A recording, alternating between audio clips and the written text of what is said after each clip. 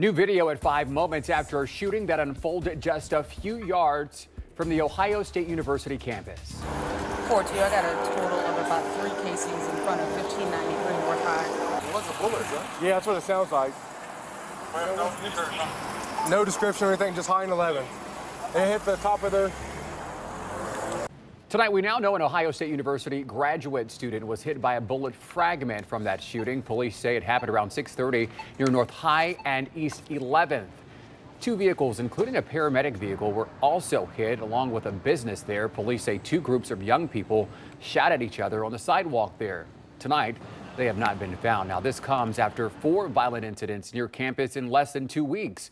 On the 6th, just a few blocks south of this latest incident, Columbus police say a man died after a fight outside of a grocery store in the University District.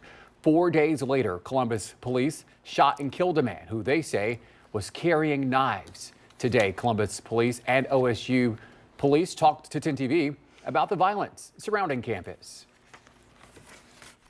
Were flagged down by Columbus fire medics.